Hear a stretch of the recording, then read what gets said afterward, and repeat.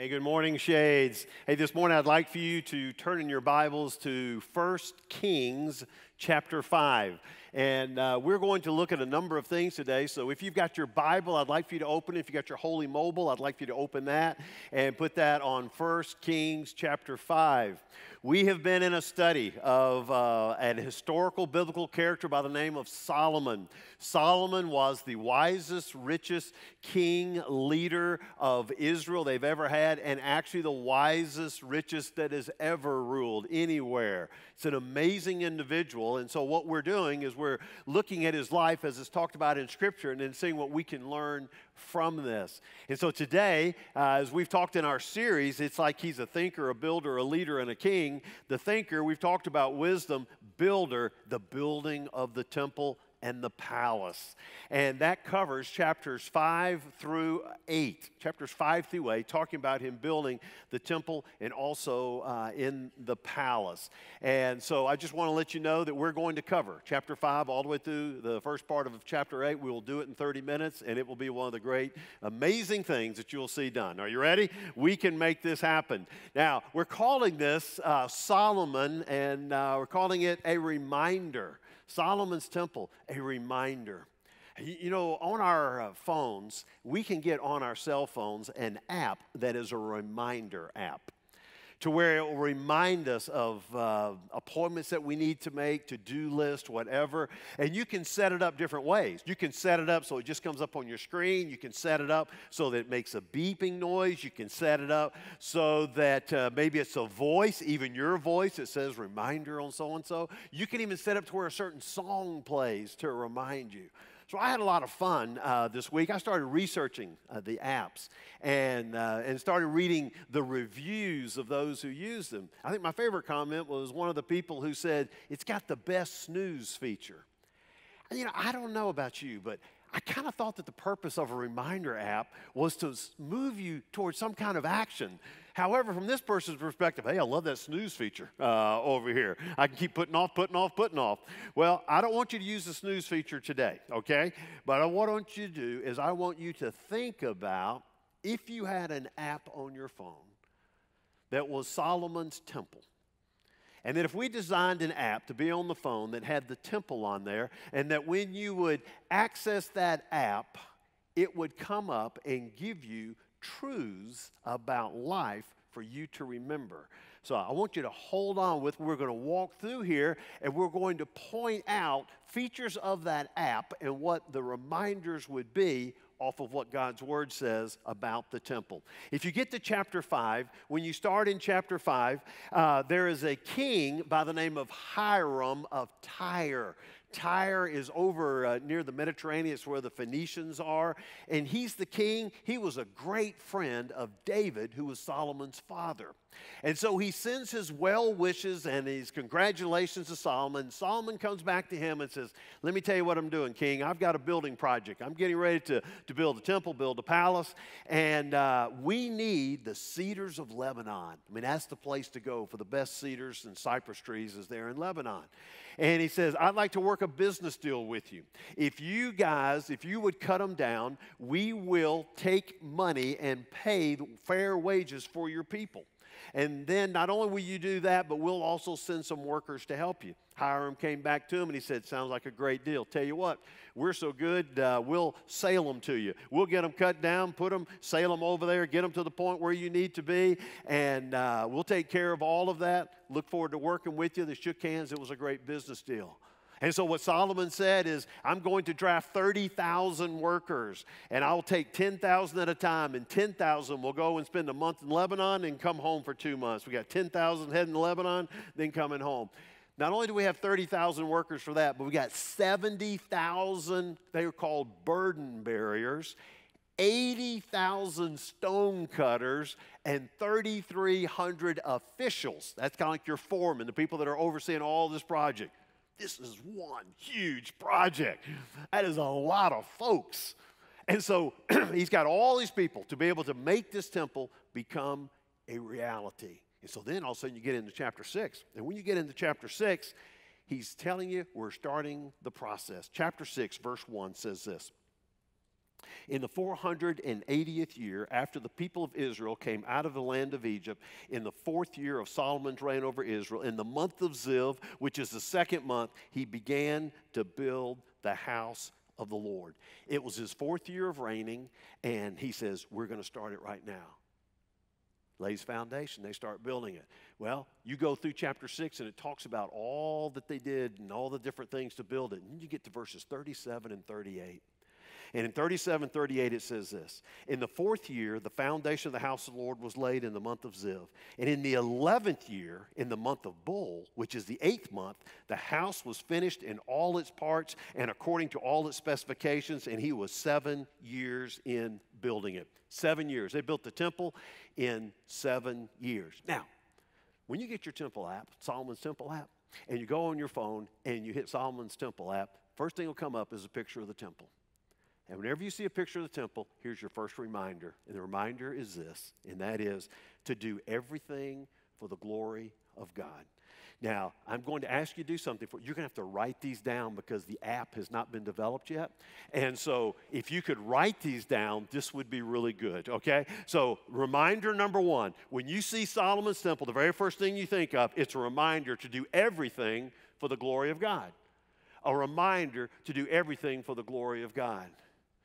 Now, we know that because in the scriptures, in 1 Kings, when they were first starting all of this work, when Hiram was talking to Solomon, Solomon said to him in verse 5 of chapter 5, so I intend to build a house for the name of the Lord my God.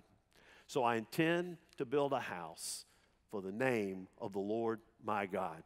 What that means is he did not build the temple for political reasons. He did not build the temple for financial reasons to say, hey, it's good for our economy. It'll bring a lot of money in there. He didn't build the temple for his own personal reasons so everybody would look and say, woo, look at Solomon. Look at what a great guy he is. No, he built the temple for one reason and one reason only, and that was that it would bring glory and honor to the name of the Lord. That was his reason for building it. And so there were many things that Solomon did during his 40 years of reigning. But his first priority was to build the temple for the name of the Lord, and that was his enduring legacy. Everything we do should be for the glory of the Lord. Let this be a reminder to us. Paul talks about this, 1 Corinthians chapter 10, verse 31. Look what he says. He says, so whether you eat or drink or whatever you do all to the glory of God. Whatever you do all for the glory of God. That means your first thought should not be, what is in it for me, but how do I bring glory to God? That next decision you make, that next direction you go, that next action you take, that next attitude that you share, your first question is not, what is this going to be about me, but what is it going to be about God? What can I do to bring glory to Him? So every time you go on that temple app and you see Solomon's temple, the first thing you want to see is that everything I do would be for the glory of God. Okay, well, you get to 1 Kings chapter 7. And so when you get to 1 Kings chapter 7, some of you are pretty excited. You're saying, good gracious, he's already knocked out chapters 5 and 6, and we've only been like 7 minutes. We're going to be out of here early. Nay. We'll slow it down a little bit, but not too much. All right, we still got a chapter and a half to go. So in chapter 7, you get over to building the palace. Now, let me read you verse 1. It says, Solomon was building his own house 13 years, and he finished his entire house. Now, how long did it take him to build the temple? How many years? 7 years. And now he's building his house. How many years is it taking for his house? 13 years. He has been misquoted, misunderstood for thousands of years, and I'm here to set the record straight, okay? I'm a Solomon apologist, and everyone says, I can't believe he took 13 years to build his house and 7 in the temple. It means he put a lot more time in the temple. Well, actually, when he said he built the palace, his house, it was a complex. There was a lot of buildings, not just one house. A number of those buildings are listed in chapter 7, verses 1 through 12. I'm just going to tell you some of the things. So when he's built the temple, then he's also got this huge complex. And in that complex, he's building the palace of the forest of Lebanon. Some people believe that's an armory where they would put their weapons. but that's one palace. Then he has something called the Hall of Pillars. Then he has something called the Hall of Thrones or the Hall of Judgments, where all the judicial things took place. Then he built his house. Then he built a house for his first wife. Remember, he married Pharaoh's daughter. That was his first wife. And he built her own house. Listen, when you get 700 wives, the first one's got to get some perk. And so he gave her the perk of her own house on there. Maybe it's after those other wives were added, she didn't want to hang around with Solomon. I don't know. But he built all of that. So when it says 13 years, it was this huge complex that he built and he finished. Well, then all of a sudden you come into verse 13, and from verse 13 to the end of that chapter, it is the furnishings of the temple. It's the furnishings of the temple. And so there, in verse 13, they introduce you to another man by the name of Hiram from Tyre. This is not King Hiram from Tyre. It's another Hiram, same country, different guy. And this guy, he says that he was a worker in bronze. And he was full of wisdom, understanding, and skill for making any work in bronze. And he came to King Solomon and did all his work. This guy named Hiram was the best of the best. Well, he charged a lot of money, but it didn't matter because Solomon was the richest man in the world. So he could pay this guy to come, and he says, do all the furnishings in the temple. And that's what he did. And he was this incredible craftsman of bronze. Well, he's beginning to put all this together. And in the middle of chapter 7, in verse 21, it jumps out and gives you some specificity. Look in verse 21. In chapter 7, verse 21, he says this. He set up the pillars at the vestibule of the temple. And he set up the pillar on the south and called its name Jachin. And he set up the pillar on the north and he called its name Boaz.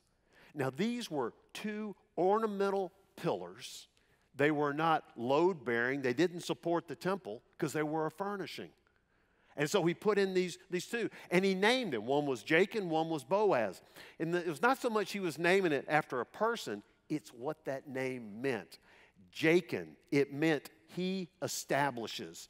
Jachin, he establishes. That means it's the initiative of God. And then he's got the other pillar over here, which is Boaz, and it says, by him is he mighty. By him is he mighty. And that means there's a dependence on God, and that the king has to have a dependence on God. So it says that Hiram was full of wisdom and understanding. So he was more than just a craftsman. He had a lot of wisdom. And so when he put these two ornamental pillars up, he named one of them to say, it is the initiative of God. And he's named the other one to say, we're totally dependent on God on there. And so every time that Solomon would come in there, he would see those two. He would remember that this was a task that God gave to Solomon. And then he also says, but you will be dependent on me. And in fact, if you turn back to chapter 6, in the middle of the construction process in the temple, all of a sudden God comes to Solomon in the middle of the construction. And in verses 11, 12, 13, he says, now the word of the Lord came to Solomon concerning this house that you are building, concerning this house that you are building, this house that I have initiated, this house that you are building. What is supposed to happen? If you will walk in my statutes and obey my rules and keep all my commandments and walk in them, then I will establish my word with you, which I spoke to David your father. And I will dwell among the children of Israel and will not forsake my people Israel. Bottom line, you're dependent on God. You just stay dependent on God. He initiates it, he depends it. So, when you get your Solomon Temple app, and you go your Solomon Temple app, there will be two freestanding pillars. And when you click the two freestanding pillars, this is what they remind you. It's a reminder of God's initiative and our dependence. It's a reminder of God's initiative and our dependence. And it's not just 3,000 years ago, but it is today. We are to be reminded that God is the one that took the initiative to bring us into his family. And so when you think about it, you think about Romans chapter 5, verse 8.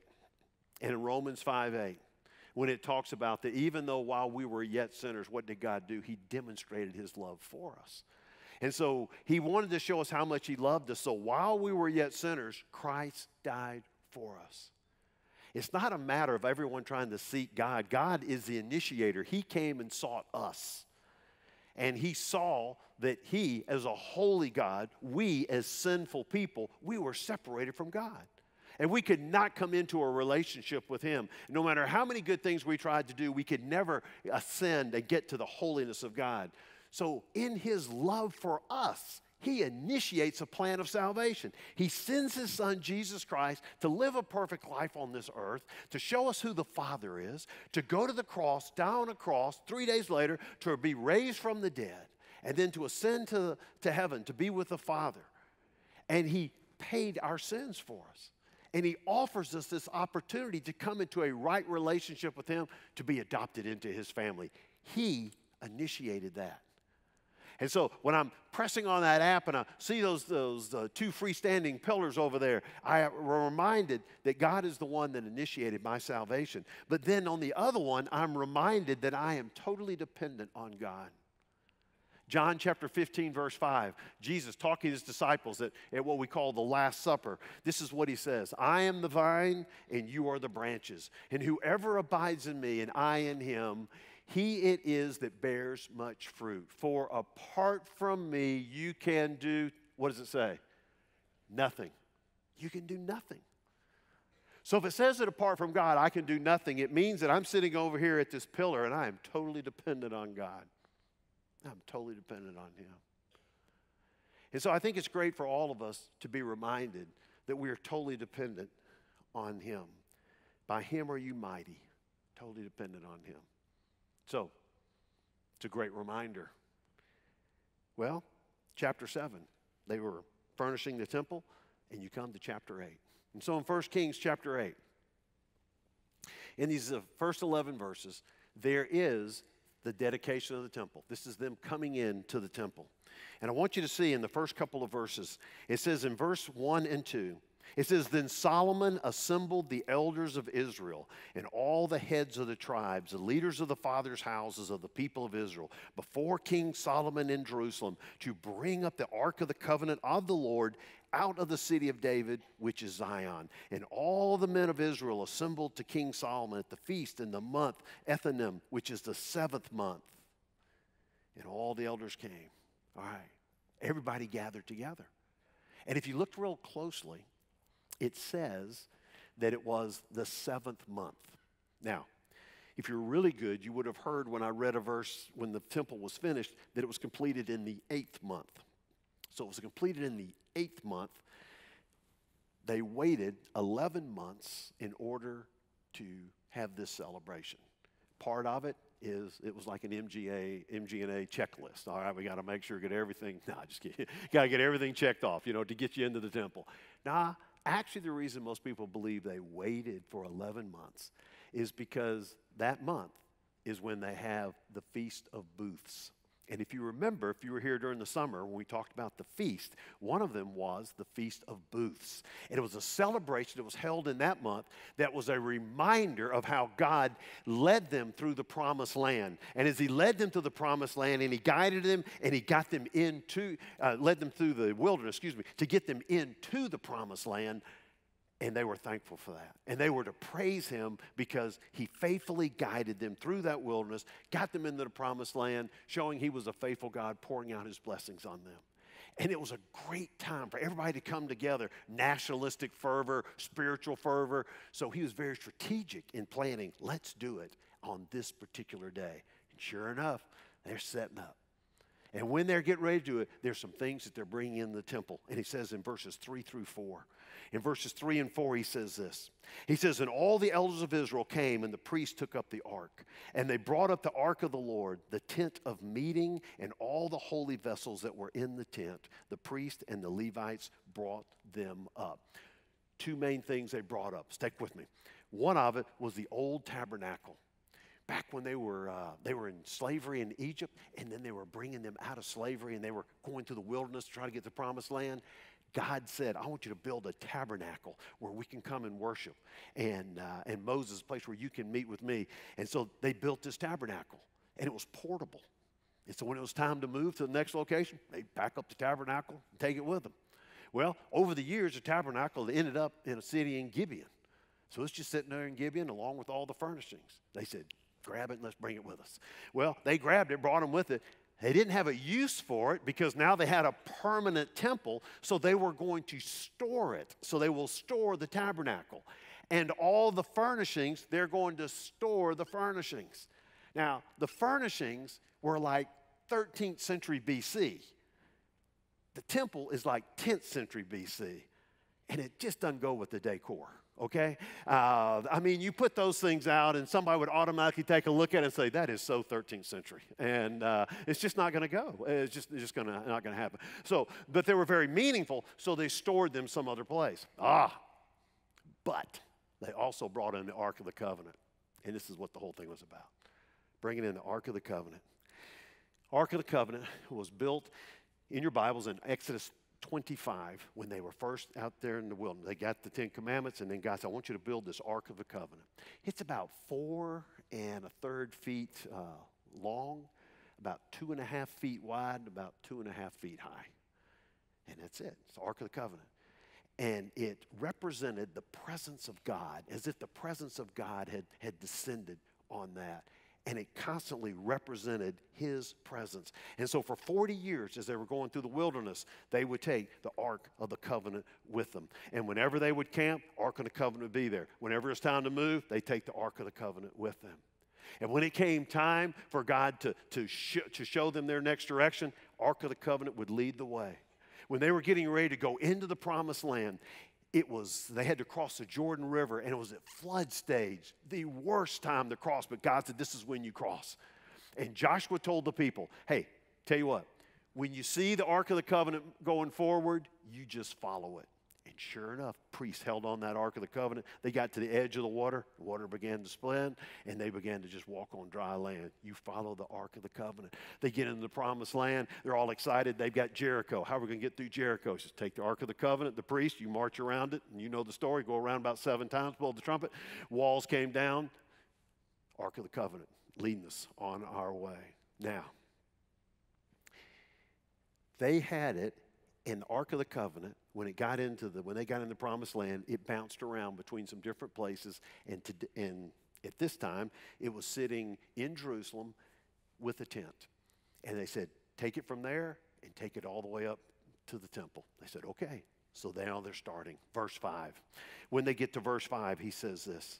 He says, and King Solomon, all the congregation of Israel who had assembled before him were with him before the ark, sacrificing so many sheep and oxen that they could not be counted or numbered. They were sacrificing all these different animals for forgiveness of their sins, forgiveness of the sins of the nation. In verse 6, then the priest brought the Ark of the Covenant of the Lord to its place in the inner sanctuary of the house and in the most holy place underneath the wings of the cherubim.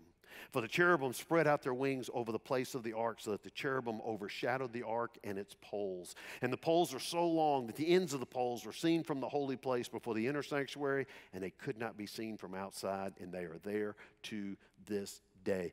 They took the ark and they placed it in the inner sanctuary, into what was called the Holy of Holies, place that could only be entered into one day a year by the high priest. Now, let me just show you a picture of what people feel like that the Ark of the Covenant looks like on that. And this is what it looks like. Now, most of you think that just Indiana Jones was looking for it and that he had found it on there, but we want to let you know it is really something. It is a real Ark of the Covenant, not what Indiana Jones movie.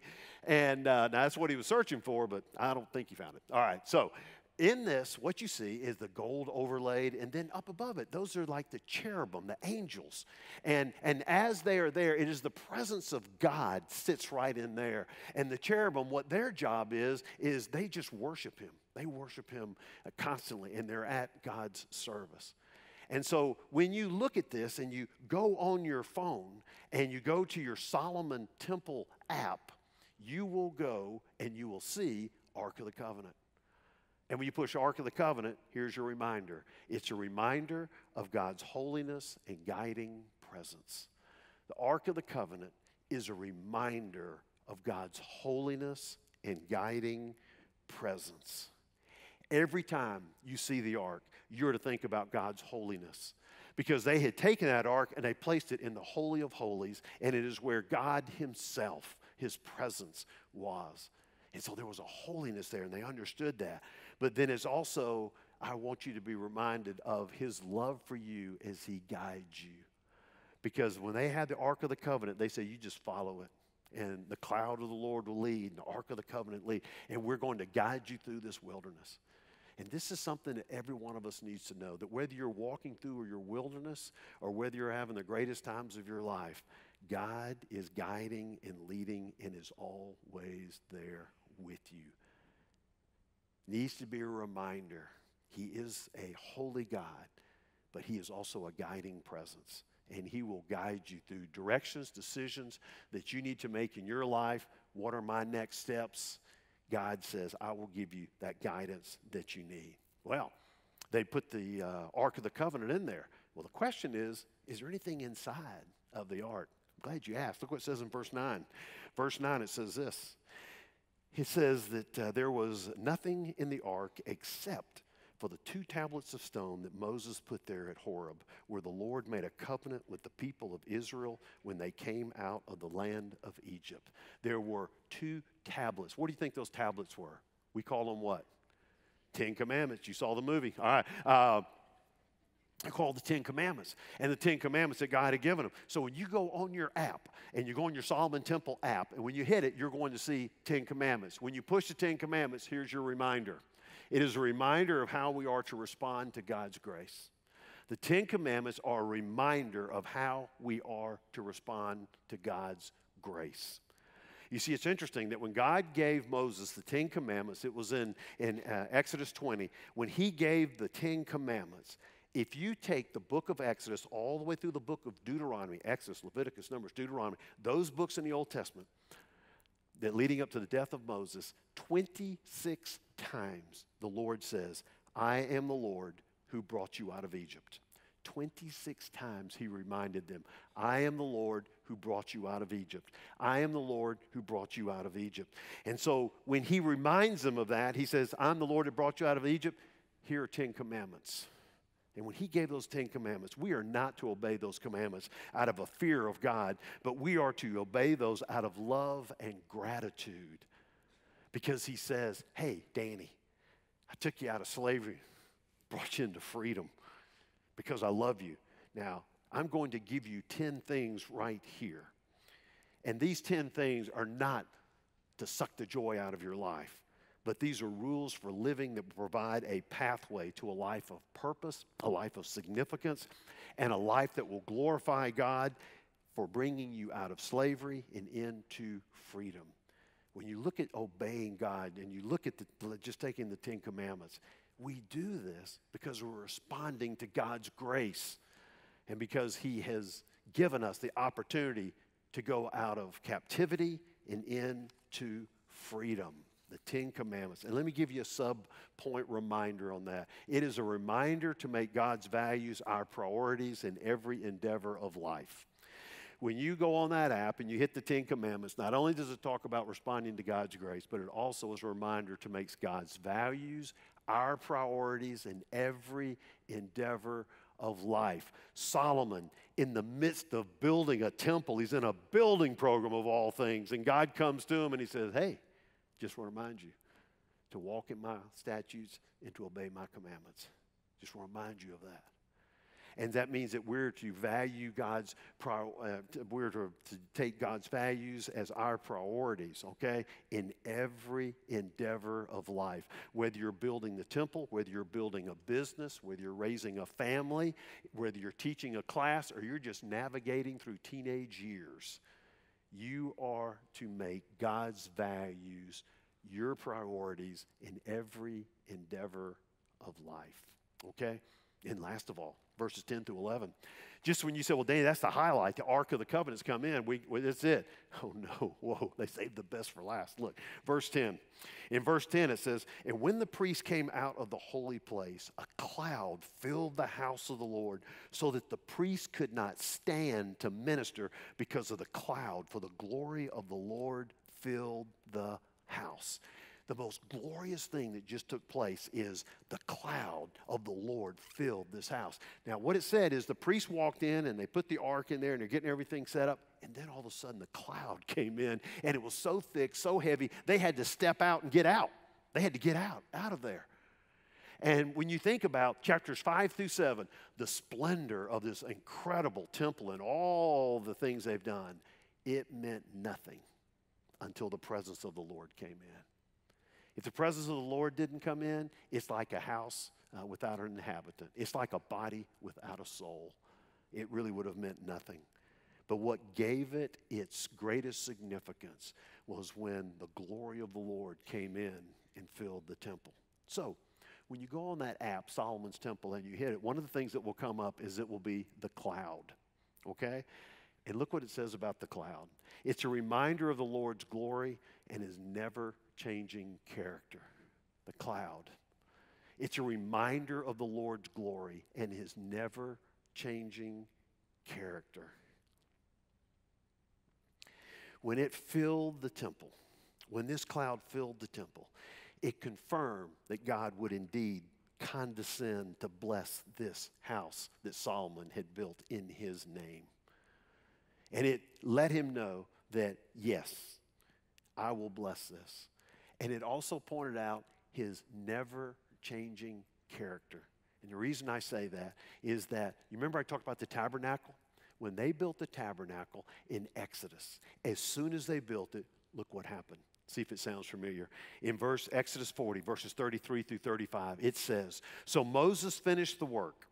And then the cloud covered the tent of meeting, and the glory of the Lord filled the tabernacle. And Moses was not able to enter the tent of meeting because the cloud settled on it, and the glory of the Lord filled the tabernacle. Wow. So just as God was with Moses, so God is with this new generation.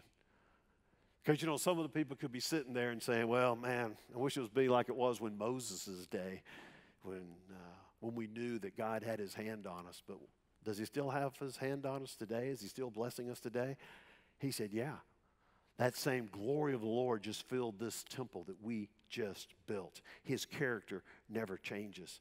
And that means he desires to have fellowship with us and an ongoing commitment to love us, to save us, and to guide us. That never changes. Never changes. There is no God of the Old Testament, God of the New Testament, God of today. He is the same yesterday, today, and forever. His character never changes. The same God that loved you when you were just as low as you could be is the same God that loves you when you're standing at the pinnacle of success. It doesn't change. And the same God that loved you when you were crying out for forgiveness of your sins is the same God that loves you when you kind of got your life heading right. And then when you get down into a pit, it's the same God that still loves you. It's his never-ending character. It's going to continue. And so when you go to the app and you look on there and you see the cloud, you are to be constantly reminded of the Lord's glory and also of his never-changing character. But here's the last thing. And that is when you look at that cloud, you got a second reminder. And the reminder is that we are being transformed into the image of Christ. A reminder that we are being transformed into the image of Christ. So when you see that cloud, the glory of the Lord that has filled this temple, you need to understand that we are being transformed into the image of Jesus Christ. The Bible says that our bodies are the temple of God. And when you accept Jesus Christ as your Savior, his Holy Spirit comes in and to reside in your temple, in your body. And as he resides in your body, there is transformation that begins to take place. If you look at 2 Corinthians chapter 3, verse 18, it says, and we all with unveiled face, beholding the glory of the Lord, are being transformed into the same image from one degree of glory to another. unveiled faces. That means there's nothing separating us from seeing God and his seeing salvation. And then he says, we behold the glory of the Lord. And as we behold the glory of the Lord, we are being transformed into the image of Christ. And as we are being transformed into the image of Christ, we then reflect that to other people. So that when people see us, they don't see Danny Wood, but hopefully they see Jesus Christ through Danny Wood. Same thing with you, any believer. Put your name right in there. That's what the goal is for us to be able to be transformed into the image of Christ and so reflect who he is. When you go on the app and you see that cloud and you check that, it's going to be a reminder that your life, you are constantly being transformed into the image of God. Wow. It's great reminders about our lives and about the truths of what God's word says. But you know, I couldn't think of a better way for us to close our service than to do what Jesus said, that when he had that Last Supper with his disciples, he says, do this in remembrance of me. I want you to remember me and remember the love I have for you and what I've done for you by going to a cross and then being raised from the dead. And so today, we're going to participate as we close out our service in the Lord's Supper. And so I'm going to ask our ushers to go over and begin to get in their place. And let me give you some explanation here, the Lord's Supper. Jesus had a dinner with his disciples on the night of his arrest before he was going to be crucified that next morning. And as he met with them at dinner, there were some significant things that took place at that dinner. And he took some of the elements and gave new meaning to them and then asked us to be able to do this again in remembrance of him. And so when we take this Lord's Supper, it is something that is for believers only. That means those who've made a decision for Christ, been born again, adopted into the family. You've made a decision, ask Jesus to come into your heart. And if you're here, you're not a member of Shades, but yet you are a believer, you can partake of the Lord's Supper. You may not be a Baptist. You may not even be from Alabama. You should be, but let's say if you're not.